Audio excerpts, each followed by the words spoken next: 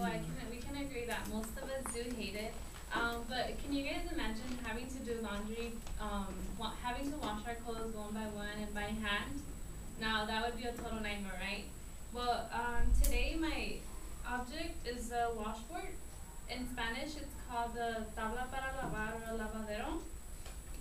So this object, or objects similar to this one, have been used for many years before washers and dryers were invented, and they were used by many different cultures. So first I'll be explaining how this artifact represents my culture, and then I will share with you guys the big significance it has to me. So first I'll talk to you about the history of the washboard. It goes back to ancient times. People would use, it all started with like a hard surface, so they'll scrub their clothes like with a rock. And then in 1797, the first washboard was invented. It looked a little similar to this, but it was made different. Then as time went by, different countries would, they adapted their own style of the washboard. They would use wood or metal or just rocks. This one that I have right here, it's made in Mexico and it has a wood frame and the metal. So this is the part where you scrub your clothes.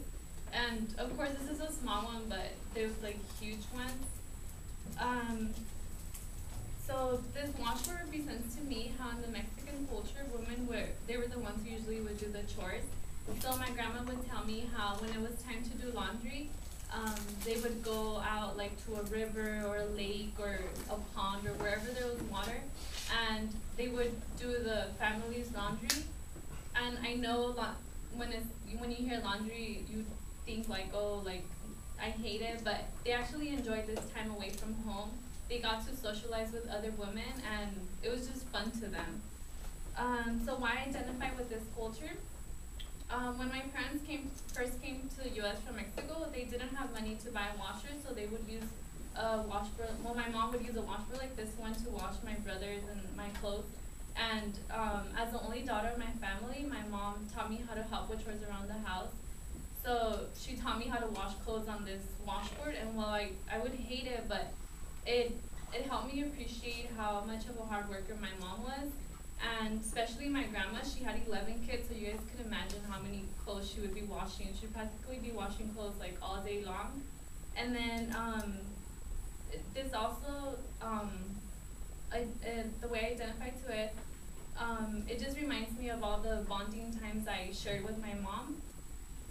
So today I hope you guys learned a little more about my cultural artifact and the history of the washboard and the importance it had to me and my culture. I hope you guys also learned the big significance it plays in many people's, the big role it plays in many people's lives. And there's still many people out there that continue to use a washboard like this one, since there's many countries out there that don't have money enough to buy a washer. And well, next time your mom asks you guys to help out with laundry, don't complain, guys. All it takes is to throw your clothes in the washer and you can sit around and enjoy your time.